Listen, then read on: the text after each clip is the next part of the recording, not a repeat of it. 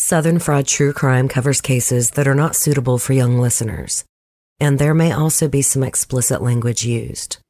Listener discretion is advised. On June 18th, 1995, a club called the Bayou was pretty busy for a Sunday night. 21-year-old Jennifer Evans was there with her friends Andrea and Michelle. They were vacationing in Virginia Beach and had decided to go out dancing that night. After Jennifer and her friends got to the bar, she struck up a conversation with a Navy SEAL named Dusty Turner, who was with his close friend, Billy Brown, also a SEAL. Jennifer spent the rest of the night talking to Dusty and hanging out with her friends. When Andrea and Michelle wanted to leave at around 1 a.m., Jennifer said she wanted to keep talking to Dusty. So Andrea and Michelle went for coffee and a late-night snack while Jennifer hung out with Dusty until closing time. They were supposed to meet her in the parking lot to pick her up at 2 a.m. But when Andrea and Michelle got back to the Bayou, there was no sign of Jennifer. And they knew this wasn't like her. Jennifer was a careful girl who would never leave without telling her friends. The girls spent 2 hours searching for Jennifer, but they had no luck finding her. They went back to the beach house, hoping she was there, but she wasn't. When she still hadn't returned by the next morning, Andrea and Michelle reported her missing. They knew something terrible had happened to Jennifer, but nothing could have prepared them for the truth. Welcome to episode 159, The Murder of Jennifer Evans. Jennifer Leah Evans, who was described by many who knew her as beautiful and personable, was born on May 6, 1974 in Atlanta, Georgia. She was the only child of Al and Dolores, who called her every parent's dream. She had a knack for bringing people together, and she was always there if you needed a friend. Jennifer attended Tucker High School, where she was a cheerleader. She had also been on the gymnastics team, but after having back surgery to treat scoliosis, Jennifer spent months in a body cast. When she recovered, she could no longer compete, so she started coaching gymnastics to young children. After graduating high school in 1992, Jennifer studied pre-med at Emory University in Atlanta on an academic scholarship. Her dream was to be a pediatrician. This career path made total sense for Jennifer, who was a natural with children. The Virginian Pilot later reported that at Emory, Jennifer was on the dean's list with near perfect grades and was one of the university's most promising students. When she wasn't studying, she volunteered in a children's hospital. She also loved to play sports and go dancing at clubs. Her favorite musical groups were Lord of Acid and TLC. In June 1995, 21-year-old Jennifer was staying with her parents while she was on summer break from school. For the first part of the month, Jennifer took care of both of her sick grandmothers. She bathed, fed, walked, and nursed Dolores's mother, who lived with Dolores and Al. Then a few times a month, Jennifer traveled to visit Al's mother, who was in the hospital. On June 17th, Jennifer flew to Virginia Beach for a week-long vacation with her two friends, Andrea and Michelle. They were going to stay just outside of town in a cottage on Sandbridge Beach. As you may know, Virginia Beach is a coastal city in southeastern Virginia. It marks the area where the Chesapeake Bay meets the Atlantic Ocean. With its 3-mile boardwalk along the beach-lined oceanfront, it is the perfect tourist destination. Jennifer was really looking forward to the trip because she was supposed to start coaching gymnastics to children at the rec center when she got back. It was supposed to be a fun getaway trip, a last hurrah before she got back to work. And the center was really excited to have Jennifer back. The director told the Atlanta Constitution that children were blessed to be coached by her, She touches you immediately, just by her warmth, the director said. After arriving in Virginia Beach on June 17th, Jennifer and her friends spent the evening watching one of Jennifer's favorite movies, The Little Mermaid. She loved Disney movies. Her absolute favorite was The Lion King. The next day, June 18th, Jennifer called her father to wish him a happy Father's Day before she went out for the night with her friends. In Virginia Beach in the 1990s, if you traveled a mile west of the beach, you run into the 19th Street Radisson Hotel. Inside was the Bayou, one of the city's most popular nightclubs. There were 2 bars, a large stage, a DJ booth, and a dance floor. There were also pool and foosball tables to hang out at. At around 10:30 p.m. on June 18th, Jennifer, Andrea, and Michelle left their beach house and drove about 30 minutes to get to the Bayou. When they got there, the Kilroos were playing, and the dance floor was packed. While inside the nightclub, Jennifer met a tall blonde man who introduced himself as Dusty. He said he was a Navy SEAL, stationed 150 miles northwest of Virginia Beach at Fort A.P. Hill. Dusty explained that he and his swim buddy, Billy Brown, liked to go to the Bayou to hang out on the weekends. He didn't mention that he wasn't an official SEAL yet. His graduation was coming up soon. Jennifer and Dusty spent the next hour getting to know each other. Dustin Allen Turner was born in February 1975 to parents Linda and Arch. He has an older brother named Matt. When Dustin, always called Dusty, was 10 months old, Linda and Arch divorced. Dusty stayed with his mother, while Arch did remain in his young son's life. 2 years later, Linda remarried to a man named Larry. They would go on to have 2 sons together. As a child, Dusty was in Boy Scouts. He loved camping, hunting, fishing, and other scout activities, and he eventually became an Eagle Scout. He was also a really good student and a jock, participating in almost every team sport at his school. When Dusty was a sophomore, a Navy recruiter went to the high school and talked to students about joining a junior military organization. Pretty much all the men in the Turner family, including Dusty's older brother Matt, were in the military, so joining made sense to him. He was too young to enlist yet, so he did join the junior military organization and went to meetings once a week until he graduated high school. When he was old enough, he enlisted in the Navy. 2 weeks after he graduated, he was in boot camp in Orlando, Florida. Then he went to A School, which is for specialized training in Pensacola. Dusty picked photography as his specialty. Then at 18 and a half years old, Dusty applied for the SEAL program and was accepted. There were 115 other recruits, including Billy Joe Brown Jr., who was born in June 1972 to parents Billy Sr. and Patricia. We don't know much about his childhood, but we do know that Billy's dad left when he was young. We also know that in October of 1989, Billy, who was 17 years old, got married. His wife, Dawn, was 14 years old. She had turned 14 the week before. Billy and Dawn had a son, but the marriage didn't last, and they were separated by 1995. While married to Dawn, Billy didn't graduate high school, but he did get his GED in 1991. Before joining the military, he worked in a factory and was going to night school.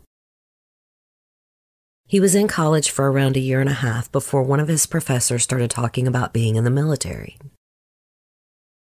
Billy told him he was interested in joining the military, so his professor suggested he should drop out of school and enlist.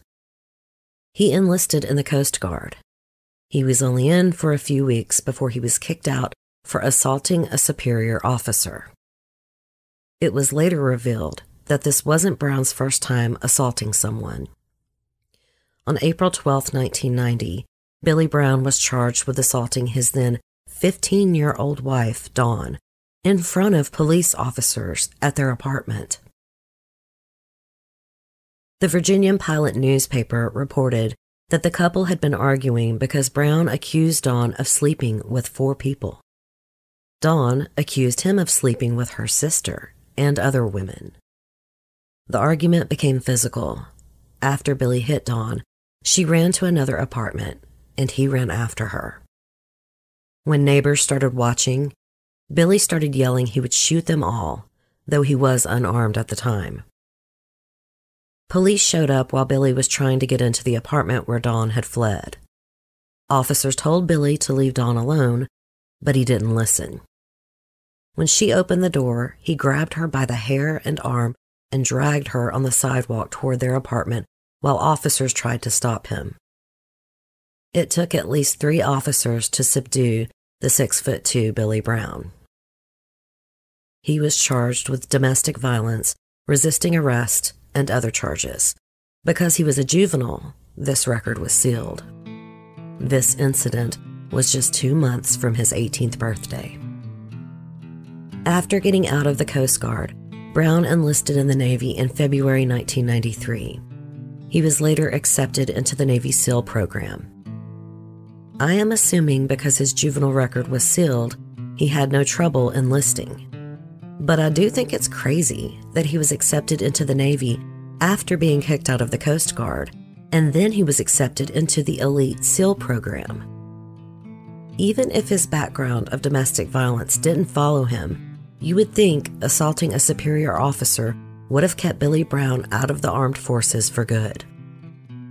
The documentary, Navy SEAL, Murderer Framed, Target of Opportunity, also questions how Brown made it into the SEAL training program with his violent history.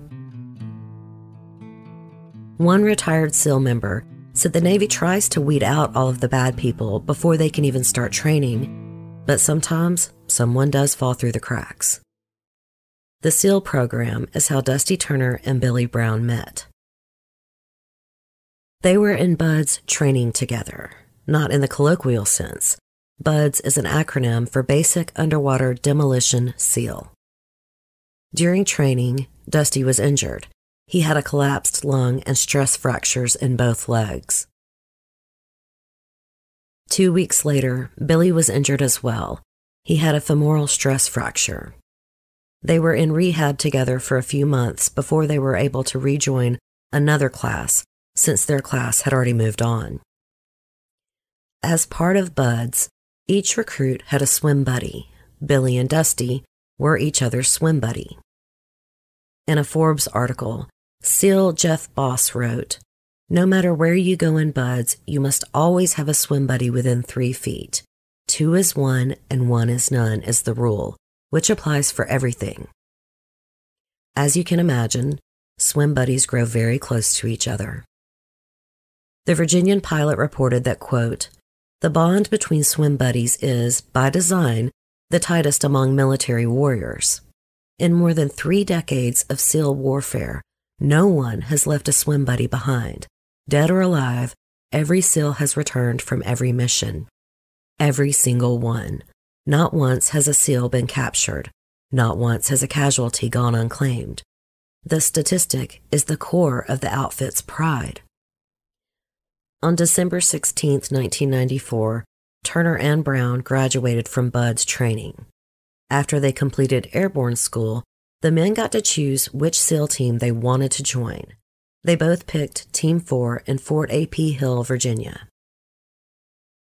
Dusty Turner arrived in Virginia on February 4, 1995. It was 3 days until his 20th birthday.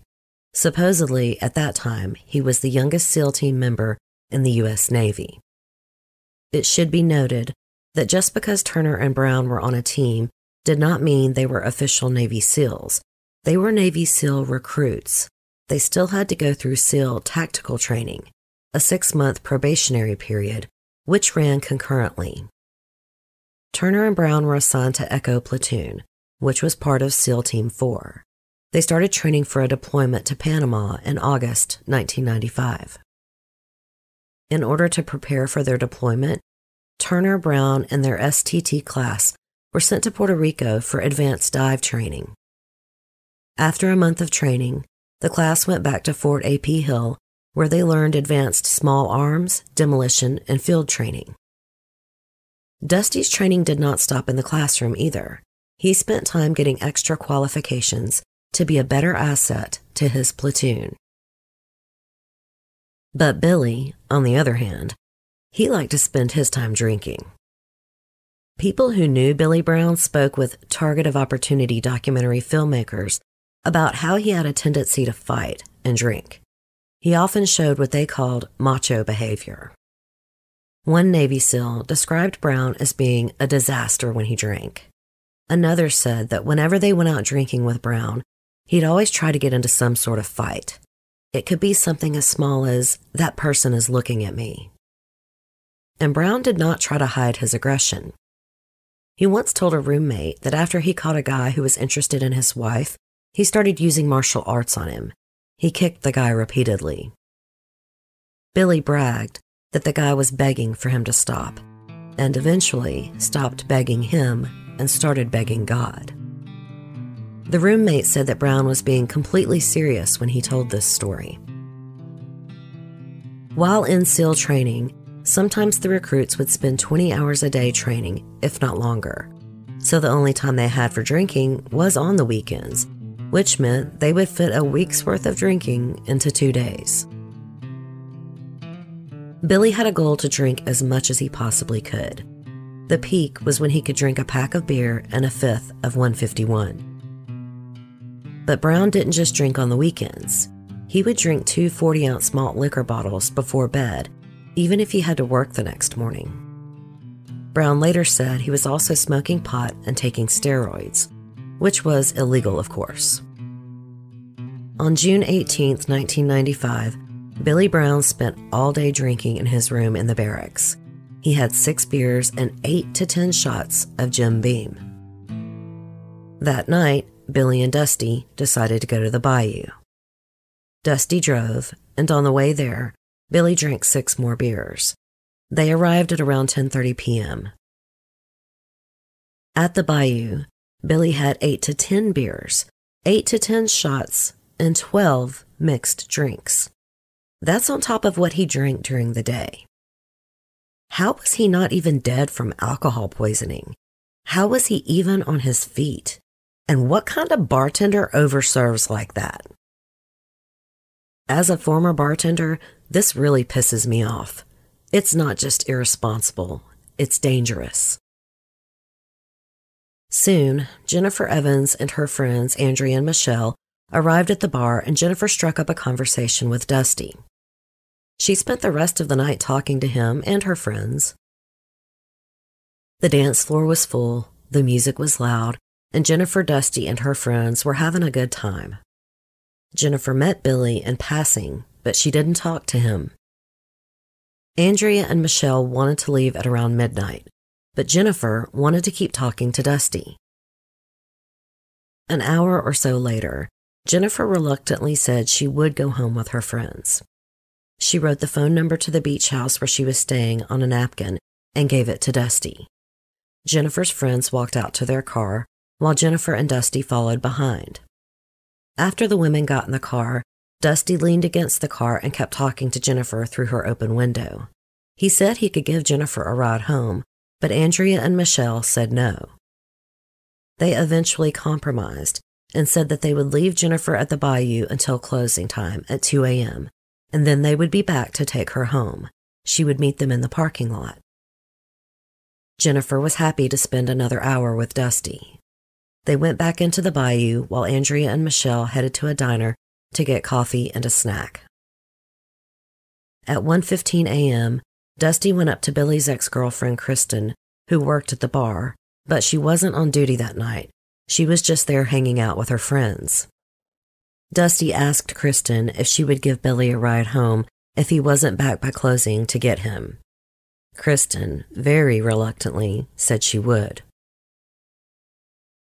At 1:35 a.m., Kristen saw Dusty and Jennifer leave the bayou holding hands. At this time, Billy was still in the bayou. He was with Kristen and one of her friends. At 1:45 a.m., Billy said he wanted to leave, but Kristen said she needed to find her other friend first. Billy didn't want to wait, so he left the bayou. At this point, he was said to be noticeably intoxicated and on the verge of losing consciousness. Kristen went after Billy and told him she would wait around for a few minutes to give him a ride home if he couldn't find Dusty. Not long after, Kristen found her friend and went to her car. Kristen and her friend drove around the parking lot looking for Billy, but they didn't see him, so they left. Just before 2 a.m., Andrea and Michelle arrived back at the bayou to pick Jennifer up, but she wasn't in the parking lot. They knew Jennifer always kept her word, so they were immediately alarmed. Andrea and Michelle spent 2 hours searching for Jennifer, but she just wasn't there. They went back to the beach house, hoping she would be there, but she wasn't. When she was still gone by the morning, Andrea and Michelle called the police to report her missing, but they were told to wait. Andrea told the Atlanta Constitution because of Jennifer's age, they were kind of under the assumption she had taken off and had just forgotten to call us. The Virginian Pilot reported that at this time, more than 2,000 runaways and 400 people a year were reported missing from Virginia Beach, with 98% of them returning. So it's likely the police thought Jennifer had just run off, maybe with a guy, but she would turn up.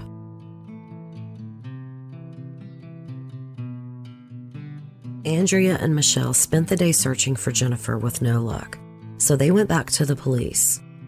After they explained again that Jennifer was not the type of person to disappear, officers started taking them seriously. Andrea and Michelle then had to call Jennifer's parents to tell them the horrible news. Al and Dolores Evans drove all night to Virginia Beach. Once there, they met with police to officially report Jennifer missing. A police lieutenant told the Atlanta Constitution that he then assigned 6 officers to the case because Jennifer just does not fit the profile of a runaway. Later, he brought in the FBI. Next, the Evans hired a former FBI agent to help them navigate the unthinkable situation they were in. They printed flyers and started calling local TV, radio, and newspaper reporters. Al told the Atlanta Constitution, "Obviously, we're hoping to get our daughter back." But he knew something was terribly wrong.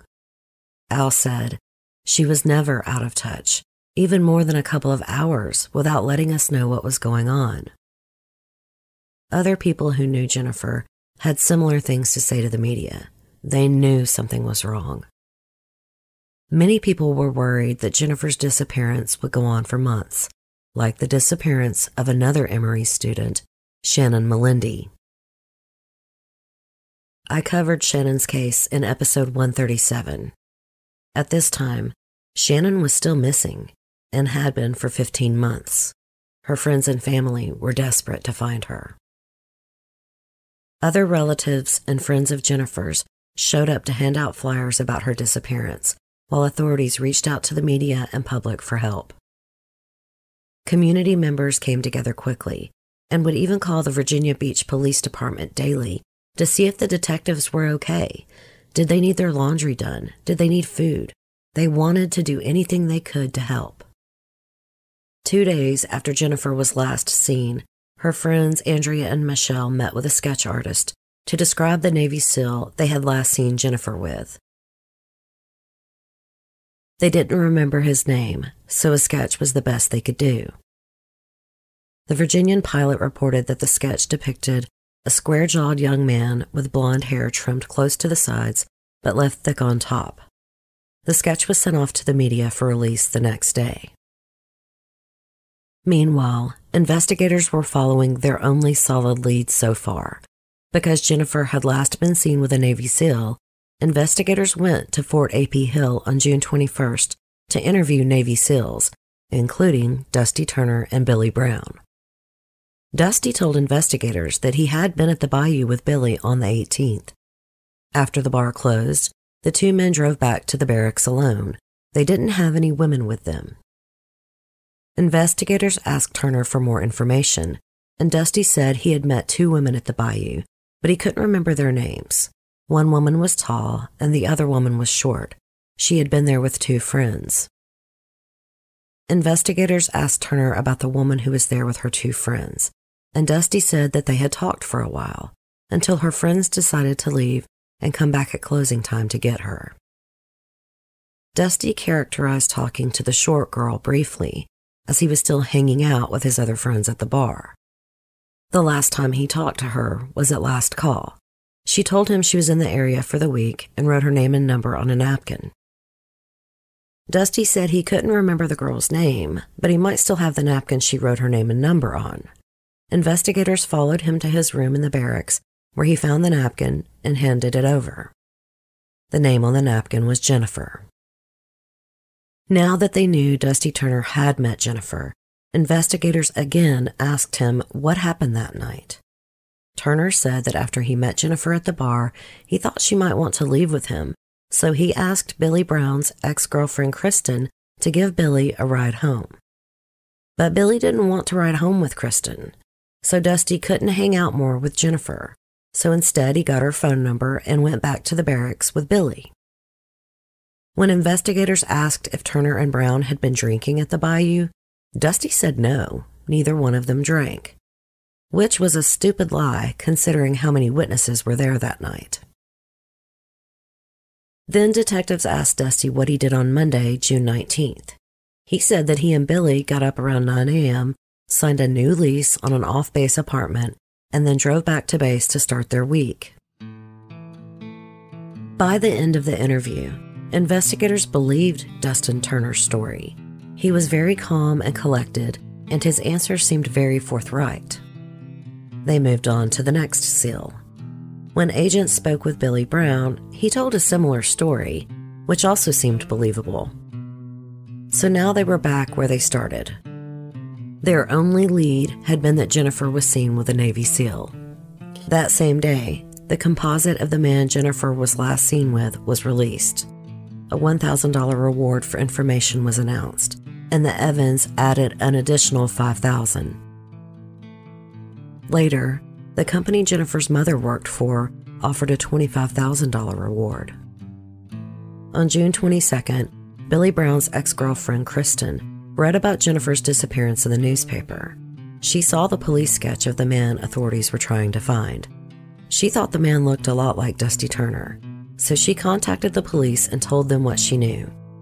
Turner and Brown had been at the bar that night, and they were both drinking, even though Dusty was underage. And as usual, Billy got way too drunk. Kristen also said she saw Dusty Turner leave with Jennifer, not Billy Brown, at around 1:35 a.m. Investigators went back to talk to Turner and Brown again. Both men offered to take lie detector tests, but detectives said they didn't have to. They believed their stories. Again, they were back at square one. 3 days later, on June 25th, there were still no other leads, so detectives met to discuss what they knew. Brown and Turner's stories were similar, but there were a few lies that the investigators were able to pick out. The men said they didn't drink, but Kristen said the guys did drink, and that Billy was very obviously drunk.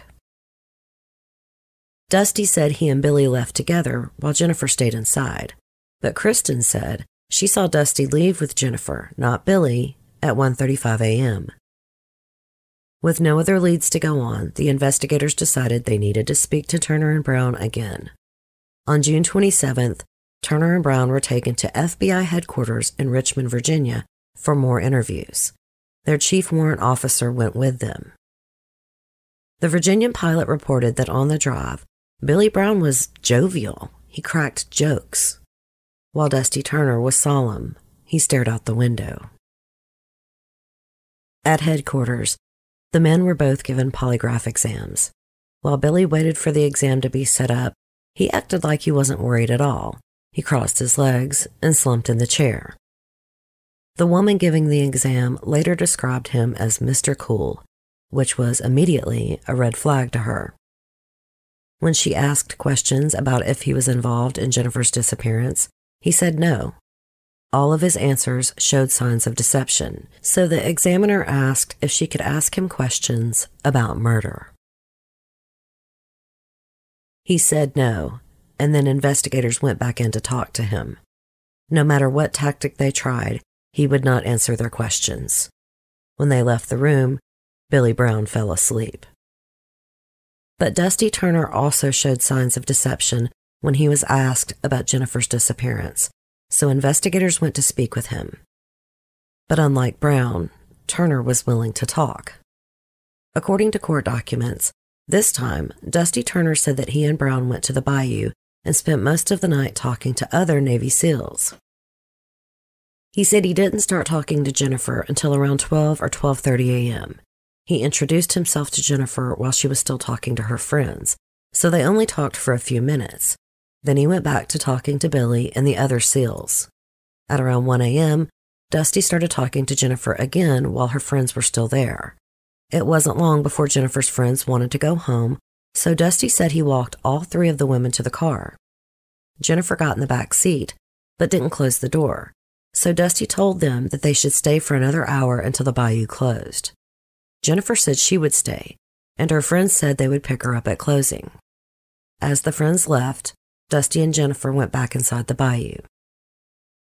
When it came time for last call, Dusty said he asked Jennifer for her number, and then talked to her for a few minutes before he went to find Billy so they could leave.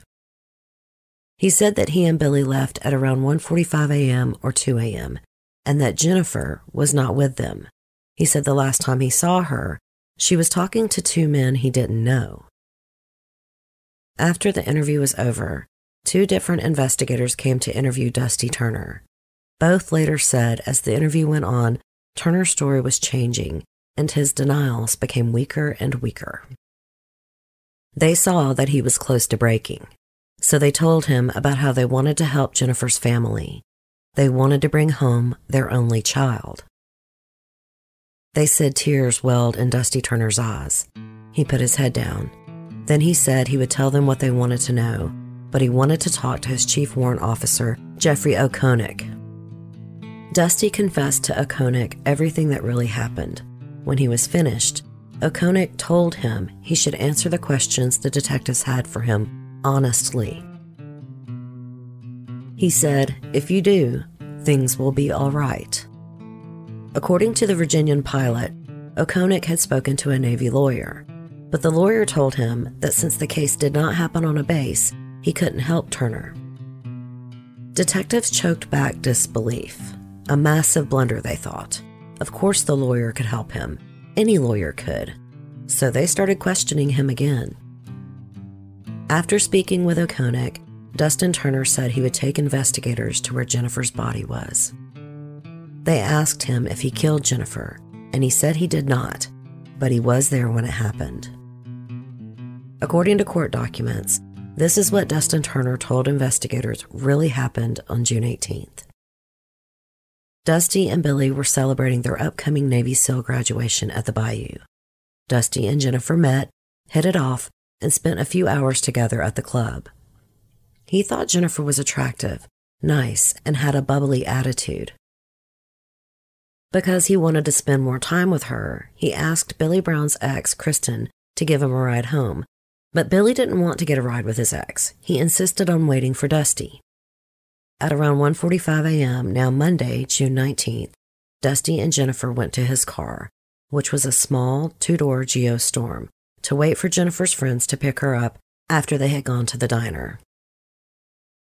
Dusty had wanted to take Jennifer to the beach to keep talking, but he realized they couldn't go to the beach and get back to the bayou by 2 a.m. to meet Jennifer's friends. So instead, they went to Dusty's car to just talk until the friends arrived. While they were in his car, he watched as Billy approached. Dusty said he told Jennifer to pay no attention to this guy. He's drunk. Don't believe a word he says.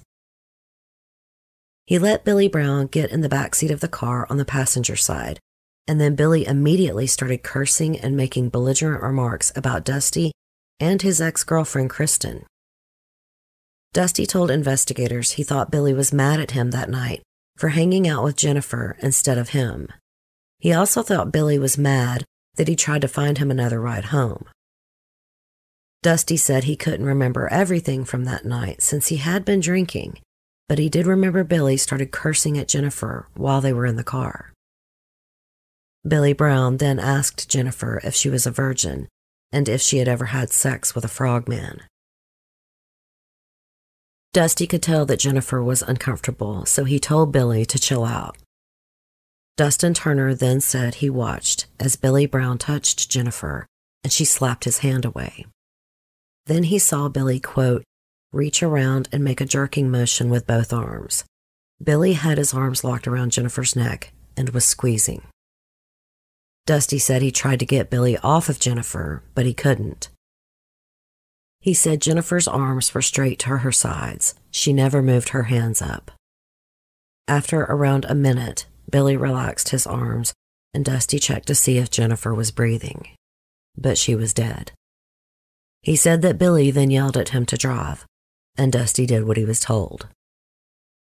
As a side note, I had a really hard time with this part of the story. Haley even sent me a video of her boyfriend demonstrating, and I also asked my husband. Because I just could not understand how a Navy SEAL was unable to stop an extremely drunk man from killing Jennifer, even if that drunk man was a SEAL too.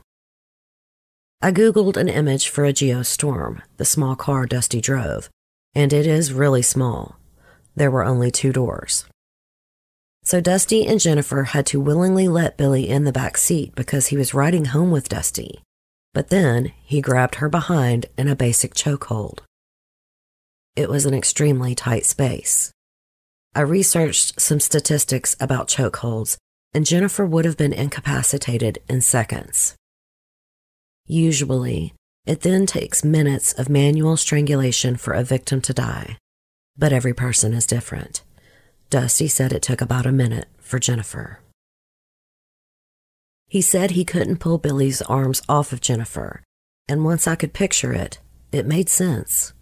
He didn't have the force of his weight like he would have if he was facing Jennifer and Billy. He was pulling from the side and could not pull Billy off without that force. Okay, I'm going back to our timeline, but I wanted to stop and explain to you in case you had a hard time picturing what happened like I did.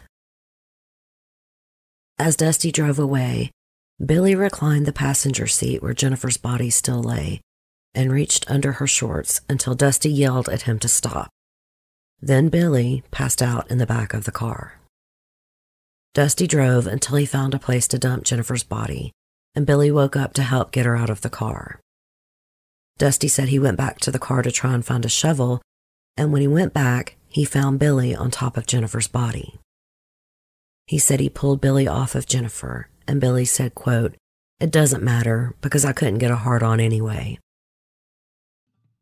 They covered Jennifer's body with sticks and leaves, and then got back in the car. Billy passed out again on the drive, but then woke up and said he was hungry, so Dusty stopped. After Billy ate, they went back to the base. All of this sounds crazy to me, but I think one thing is for sure. Billy was a mean drunk, and he was a bully. Dusty was used to it and thought he could handle him. He probably never dreamed that Billy would do something like that.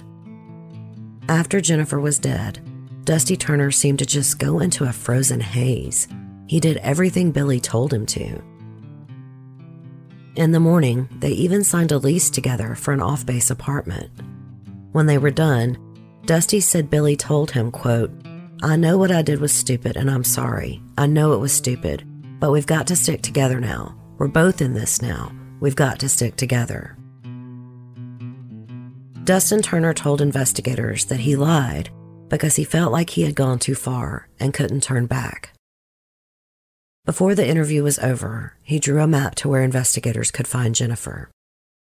She was in Newport News Park, which is around 50 miles north of the bayou, on the way to Fort A.P. Hill. After speaking with Dustin Turner, investigators went to Billy Brown and told him that Turner confessed and drew a map leading them to Jennifer's body. Billy asked investigators what Dusty had told them, but they refused to tell him anything. So Billy then said he would tell them what happened. He claimed he walked out of the bayou, he found Dusty's car, and inside Jennifer was passed out in the back seat. He said that Dusty Turner had choked her out. He said together they drove down a side street, parked, and then started undressing and touching Jennifer. Billy claimed at that moment she woke up screaming, so Dusty started choking her. Quote, "She stopped moving and we let go of her. She started spitting up some blood and he started choking her again. I grabbed her arms and legs. When they realized Jennifer was dead, they panicked and drove away." Billy admitted to investigators that while Dusty drove, he fondled Jennifer. He added, "I guess that's pretty sick." Billy also told how he fell asleep, and when he woke up, they took Jennifer's body into the woods and covered her with leaves and twigs. They later went to get breakfast because he was hungry. He noted to investigators that Dusty did not eat. An hour after this confession, Billy Brown told investigators he lied and would now like to tell them the truth, a new truth. This time, Billy added more detail. He said Dusty spent the whole night talking to Jennifer. At one point, Dusty told him he was going to hook up with Jennifer and had asked Kristen to give him a ride home. Billy said he didn't want Kristen to drive him home because he was afraid he would have sex with her and that would ruin the current relationship he was in. He said later, when he left the bayou, he went up to Dusty's car and saw two heads in the back before Dusty jumped out and demanded that Billy get in the car. He is now making it sound like Dusty was the bully. Billy claimed that when he got in the car, he saw Jennifer lying in the back seat with blood coming out of her nose and foam coming out of her mouth. Her clothes were open and Jennifer's breasts were showing. He then claimed that Dusty told him, quote, "I think I fucking killed her." Billy said he got in the car and Dusty pulled Jennifer's body down to the floorboards. After they started driving, he claimed Dusty said, "I know what we'll do. We'll take her to the beach. We'll rape her, throw her in the water, and the cops will think she drowned." Billy said he was in and out of consciousness during the drive, but he does remember Dusty driving on the 64 freeway, then pulling off into a wooded area to dump Jennifer's body. Billy said that 2 days later, Dusty told him that he had been trying to have sex with Jennifer in the parking lot, but when she tried to stop him, Dusty, quote, put his forearm on her throat and pushed back. The next thing he knew, she started spitting up blood and foam. It should be noted here that the investigators never tried to corroborate what Billy Brown said happened. Terry DeGelder, a seasoned homicide detective who had worked on the John Wayne Gacy case, later watched videos of investigators interrogating Billy Brown. DeGelder said he kept waiting for them to try to get Billy to tell them the truth, but instead, they just said, okay, and accepted the last story Billy gave them. The documentary, Navy SEAL Murderer Framed Target of Opportunity, pointed out that Billy drew a picture of what Jennifer looked like in the car. It was a stick figure drawing. The investigators never tried to recreate that drawing in an actual geostorm. If they did, they would see that what Billy said happened and drew was physically impossible. For one thing, there was no way Jennifer could have been pulled down to the floorboard of a geostorm. According to court documents, Dustin Turner's car was later searched for semen, fingerprints, etc., but there was nothing of forensic value. There was no sign of any sexual activity in the car or evidence of Jennifer even being in the back seat of the car. Perhaps most importantly, Jennifer's blood was not in the car. That was a big point in Billy's story. After the interviews, investigators took Dustin Turner to go find Jennifer's body. He led them to a spot around 50 feet off of a bike path. There, under leaves and sticks, was 21-year-old Jennifer Evans.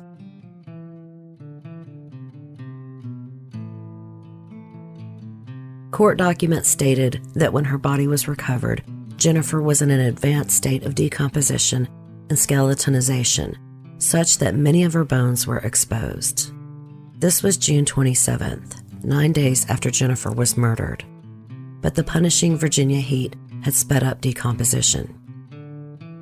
The vest Jennifer had been wearing that night she was killed was pulled back and her bra was pushed up, exposing her breasts. Her shorts and underwear were pulled down and were only around one leg. The coroner who conducted Jennifer's autopsy found that it was not possible to determine an exact cause of death due to the decomposition. While Jennifer's neck was not broken, manual strangulation was still a possibility. Following the grim discovery, Jennifer's parents spoke with the media, telling them, quote, "You can't imagine how empty our lives are, how hard it is to be without her. So much of our lives were tied up in and tied together by her life. I would hope that she would be remembered for her compassion, for her love of life." 23-year-old Billy Brown and 20-year-old Dustin Turner were arrested and charged with murder, abduction, and intent to defile with an animate object, meaning Billy's hand. Billy Brown was also charged with attempted rape. When news of Dusty Turner's arrest was made public, many people were absolutely shocked. The SEALs who were on the team with Brown and Turner all thought that Billy was the one who killed Jennifer, and Dusty was somehow caught up in it. The Virginian Pilot reported that a few days after Turner's arrest, prosecutors from the Commonwealth's Attorney's Office began reviewing the case. Because of a lack of evidence against Dustin Turner, they wanted to downgrade his charges to a misdemeanor of accessory after the fact. But the investigators on the case said no. They believed he was equally responsible for what happened. If a jury acquitted him, then that would be okay, but they did not want to lower his charges. I'm not sure why investigators would get the final say in this. It should have been the Commonwealth's decision. But that's not what happened. Dusty went on trial for everything Billy did except the attempted rape charge. Brown and Turner's trials were separated. Opening statements for Billy Brown's trial began on May 24, 1996. The prosecution's case was that Billy Brown joined in killing Jennifer because he was mad that his ex-girlfriend Kristen had rejected him at the bayou. Their theory was that Jennifer passed out in Dustin Turner's car, then woke up to both Brown and Turner undressing her. She screamed and fought back while Dusty strangled her and Billy held her down. The defense's case was that Dustin Turner was the one who killed Jennifer. Billy went to Dusty's car in the parking lot and found Jennifer dead. The defense insisted the only thing Billy did was help dispose of Jennifer's body. Billy testified at his trial on his own behalf. He told the jury what he had told investigators in his final version of events. But the jury did not believe him. On June 5, 1996, almost a year to the date of Jennifer's murder, Billy Brown was found guilty on all charges. He was sentenced to 42 years for murder, 25 years for abduction with intent to defile, and 5 years for attempted rape. The sentences were to be served consecutively, 67 years. Brown's later appeals were all denied. It is interesting to note that in a 1998 appeal document, it is stated that Brown killed Jennifer, then he and Turner got rid of her body. Dustin Turner's trial began on August 26, 1996. The prosecution's case was that Turner and Brown planned to have a threesome with Jennifer.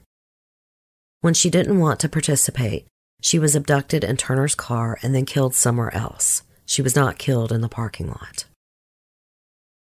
Because Jennifer was killed in the act of an abduction, that meant Turner and Brown committed first-degree murder. The prosecution hit hard on the abduction part because if they could not prove abduction, then they didn't have the underlying factor needed for first-degree murder. To help bolster the threesome theory, the prosecution had a few people testify that Turner and Brown were known for engaging in group sexual encounters. One Navy SEAL, a guy named Todd, testified that on June 16, 1995, he saw Turner and Brown talking to two women. Todd said that Dusty Turner would alternate talking to one of the young women and then talking to Billy to give him a progress report. The two women did not go home with Brown and Turner. Todd also said that while he was stationed with Turner and Brown in California, he saw Brown and Turner engage in group sexual intercourse with a woman. Another SEAL, Julio, testified that he had been at the bayou on June 18th. Just after last call, he asked Turner and Brown what their plans were for the night.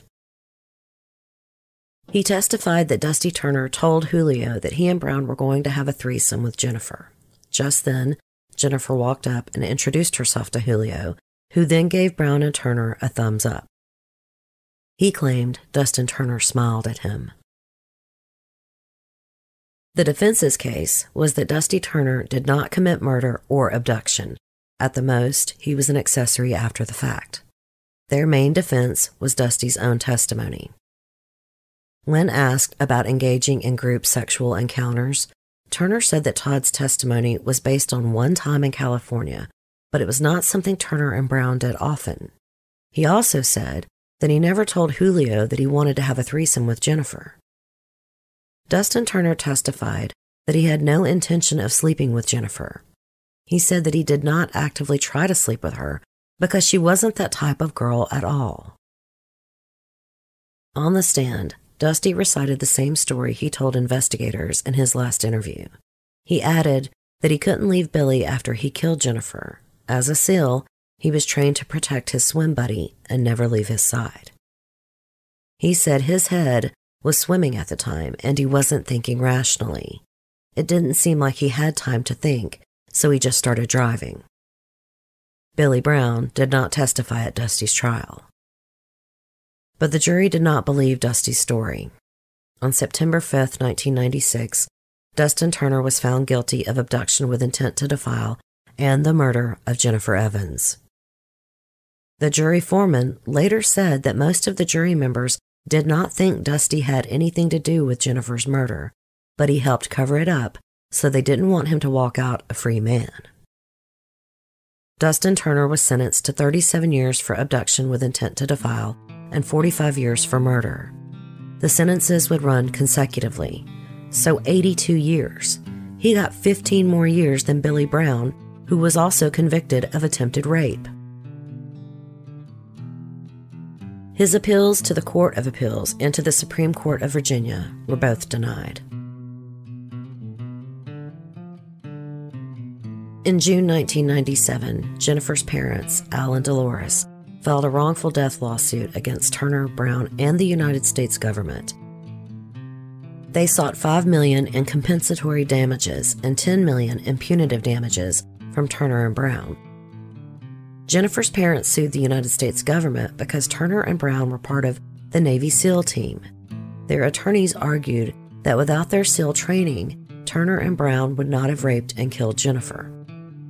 They said the SEAL program turns trainees into lethal weapons and instills a sense of invincibility as well as euphoria, implying that he can do no wrong. Also, the government should never have let Brown join the Navy based on his violent history. They were negligent when they allowed him to enlist. By training Billy Brown, a man with a violent history, to be a SEAL, the government created not merely a lethal weapon, but a highly volatile lethal weapon, which should not have been released in public. The lawsuit also said that because some SEAL team members knew about Turner and Brown's group sex tendencies, the government knew or should have known about them as well. They should have known that Brown and Turner were unfit for SEAL training. The lawsuit was later dismissed. You already know that I completely agree that Billy Brown was not fit to serve. But I don't think Dustin Brown's consensual sex life should have kept him out of service. That's totally different. But I definitely understand why Jennifer's family feels this way. Dusty did not have a violent history, but Jennifer's parents considered him just as bad as Billy, and I cannot say that I blame them. Why would they believe him? In March 1999, Billy Brown, like so many other convicts on the inside, became a Christian. He then told his attorney and his mom the truth of what happened to Jennifer. On the night of June 18, 1995, Billy said he didn't want to have sex, so he purposefully drank a lot. Kristen was supposed to give him a ride home so Dusty could spend more time with Jennifer, but Kristen was also waiting to take her friend home, and Billy didn't want to wait. He said he was about to pass out, so he found Dusty's car and got in the back seat. Jennifer and Dusty were already in the car. Billy remembered saying vulgar things to Jennifer, but couldn't remember the specifics. Billy said, quote, "One moment I was normal, and the next minute I snapped and I started choking her." He said he choked Jennifer by putting his left arm against her neck and holding it with his right arm. In one story, Billy said he killed Jennifer instantly with one choke. In another, he said he thought he killed Jennifer with one choke, but she regained consciousness, so he had to choke her again until blood came out of her nose. Billy said he was pretty sure he remembered Dusty Turner trying to pry his arms off of Jennifer. Billy said when he realized Jennifer was dead, he told Dusty to drive. Billy admitted to removing Jennifer's vest, pulling her pants down, and attempting to have sex with her corpse before Dusty came back to help cover up Jennifer's body. According to court documents, in May 2002, Dustin Turner was transferred to a new prison. A few days after his arrival, another inmate told Dusty that Billy Brown had confessed. Dusty called his mom Linda, and they talked about what to do. Linda called an attorney who was familiar with Turner and Brown's case. The attorney went to visit Billy in prison and brought an audio recorder. Billy Brown made a full confession as to what happened that night on tape. Billy admitted to lying to investigators about Dusty's involvement in Jennifer's death. He also said he lied on the stand at his own trial. He was the one who choked Jennifer and blamed Dusty because Dusty betrayed him by confessing to investigators and leading them to Jennifer's body. Billy said his mindset was, he snitched, screw him. He later signed an affidavit saying what he said in the recorded interview was true. After Brown signed the affidavit, Dustin Turner filed a petition for a writ of actual innocence based on newly discovered non-biological evidence. Virginia filed a motion to dismiss Turner's petition, saying that Brown's confession wasn't credible, and even if it was, there was other evidence to prove Turner was guilty. The Court of Appeals denied Virginia's motion to dismiss and remanded Turner's writ of actual innocence to the Circuit Court. In May 2008, the Circuit Court had an evidentiary hearing where Billy Brown officially testified to what he wrote in the affidavit.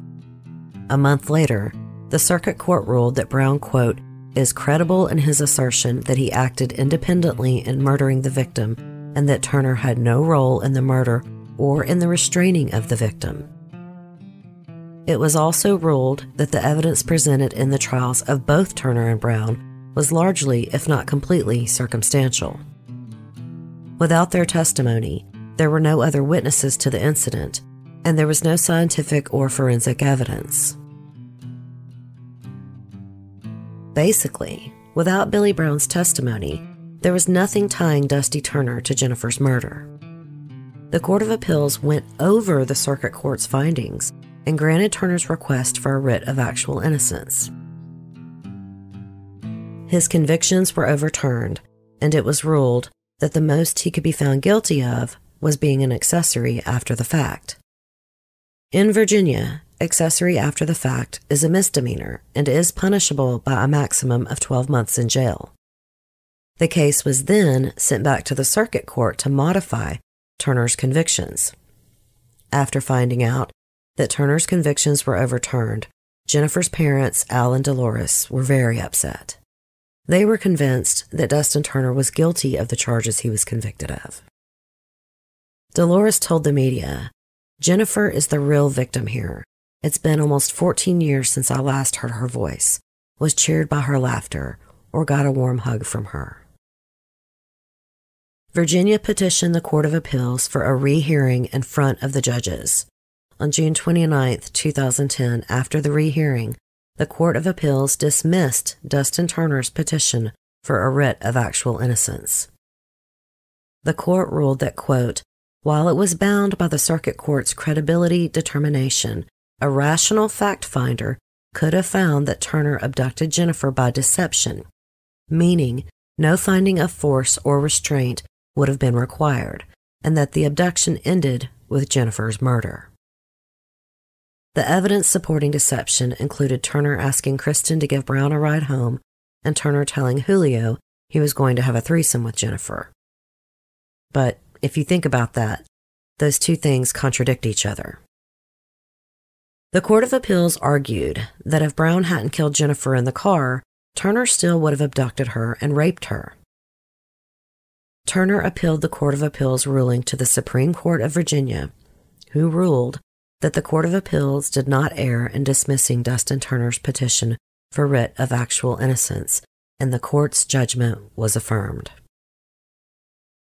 Dusty Turner's writ of actual innocence was his last chance to be released on appeal.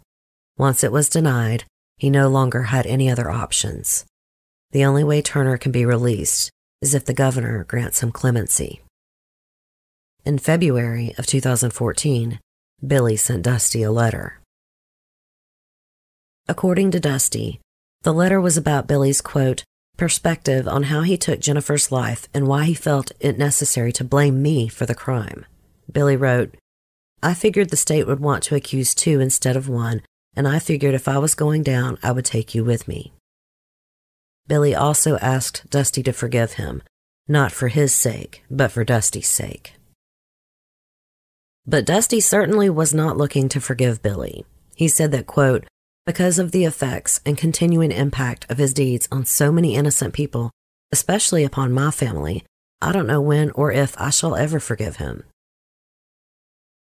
Today, Billy Brown is incarcerated in Buckingham Correctional Center in Dillwyn, Virginia.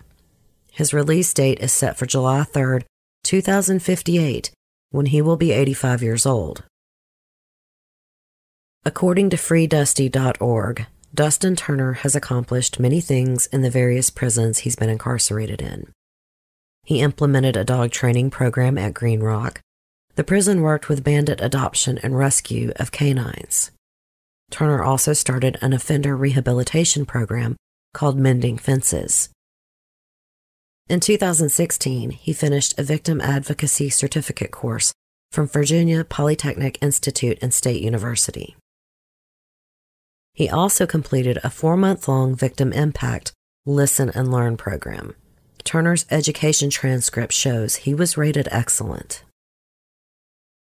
These days, Dusty Turner spends time writing short articles, which are shared on social media, as well as reading and working out. He has played on prison basketball teams, as well as served as a referee for Prison Volleyball League. He is now incarcerated in Greensville Correctional Center in Jarrett, Virginia. His release date is set for January 17th, 2067, when he's almost 92 years old. I am already certain I will get emails and reviews saying I am too sympathetic to Dustin Turner. I swear I'm not complaining, I'm just stating a fact. But before you jump on me, I have to tell you, I had a lot of trouble with this case myself. I went back and forth with Haley, trying to understand how the murder happened. I bounced questions off my husband for hours. It's been a long time since I have felt this conflicted about how someone was killed. But in the end, I do believe Dusty Turner's story. He was the only one to confess, and forensics backed up his confession. Billy Brown lied until he found God, until it was too late to help the man who was once his friend. What Dusty did was wrong. That is indisputable. But he did not kill Jennifer. He did not rape Jennifer. He did not kidnap Jennifer. He liked her. He liked talking to her. He got her phone number. The napkin Jennifer gave him also helps prove his story. And she liked him too. I think he witnessed his brutal, drunk friend kill Jennifer very quickly in a chokehold, and then he panicked. He was there when it happened. He had been talking to her all night. He knew how it would look. It did take him 9 days to do the right thing, but he did do it. He did confess. and he did it without the protection of an attorney. The penalty for what he actually did is 12 months, 1 year. And he is going to serve basically for the rest of his life. And maybe that's okay with you. Maybe you are one of these lock them up and throw away the key types. I get that. I really do. If you have listened to my show long enough, you have heard it in my voice. You have heard me call killers monsters. I believe the monster here is Billy Brown. He disgusts me. He didn't just kill Jennifer. He let his friend rot in prison for the rest of his life for something he did. Dusty was there when Billy Brown took Jennifer Evans out of this world, away from her loved ones. Billy stole her future. He also stole Dusty's. Maybe look at it this way. I am not a legislator, and I certainly don't determine the statutes for how much time in prison certain crimes should merit. But think about it. What if someone who is an accessory after the fact knows they would get the same punishment as the actual killer? What is the motivation for them coming forward and doing the right thing? And to say because it's the right thing to do is not enough when you are talking about the rest of someone's life. Dusty clearly felt remorse for his part and probably wished he had never met Billy Brown. And he wasn't even sure yet what the penalty would be when he did do the right thing. What if he hadn't told the truth? How long would Jennifer's family have had to wait? What if she had never been found? The agony of not laying your child to rest is unfathomable. It's why missing persons cases are so terribly haunting. After a while, the assumption is they were murdered, but their families struggle to find peace when they don't get this final act of love, the funeral. It doesn't matter if you are religious or not. Funerals are a way of saying goodbye. They are comforting to family and friends. For families who choose to bury their children, it is a sacred place to visit. Imagine not ever having that chance because someone knew he could get life in prison instead of 1 year in prison for telling the truth. Jennifer Evans and Shannon Melindy went missing within 15 months of each other. It took 10 years for Shannon's family to get the truth. But they never got their daughter's remains. They could never give her a proper burial. I still struggle with Dusty's part in all of this. In my mind, I would have jumped out of the car screaming, called the police, done anything to try and stop her murder. I asked Mike, my husband, as a man, what he would have done. His first instinct was that he would have started punching Billy if he couldn't break his arms out of the chokehold, and probably jump out of the car like I said too. I think the difference is, if we believe Dusty, Jennifer died very quickly. In 1 minute, he said. He told the truth about everything else. The forensic evidence, or lack thereof, meaning no blood, semen, or anything else was found in his car, supports his story. So he decided he was already a part of her murder. It was too late. Personally, I would have driven to the police station once Billy passed out, or to the nearest phone to call the police. I think that would have kept Dusty Turner out of prison for the rest of his life. But my husband and I are not Navy SEALs, nor have we ever served. So I realize that I will never understand the bond between two Navy SEALs or between any servicemen or women. I thought about giving you some quotes showing how Dusty's mind went back to his training to stick with Billy. But I don't think that matters to us lay people. We can't understand it.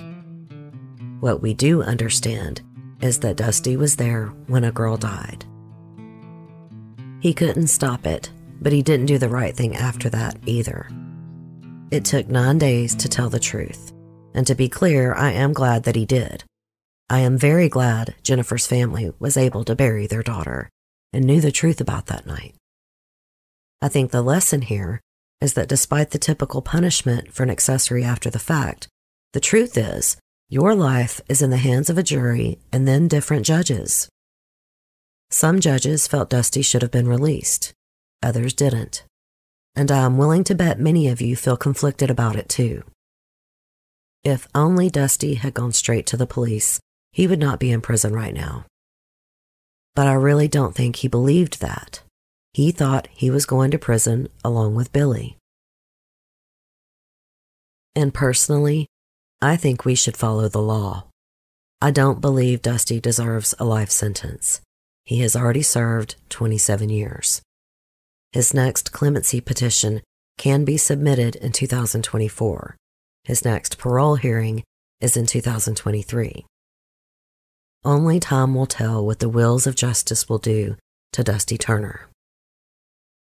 And no matter how you feel about Dusty's part in this or how long he has served, the final thought I want to leave you with is Jennifer Leah Evans. She would be 48 years old. She would be a pediatrician.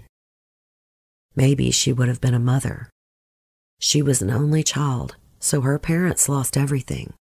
Their beautiful daughter, grandchildren.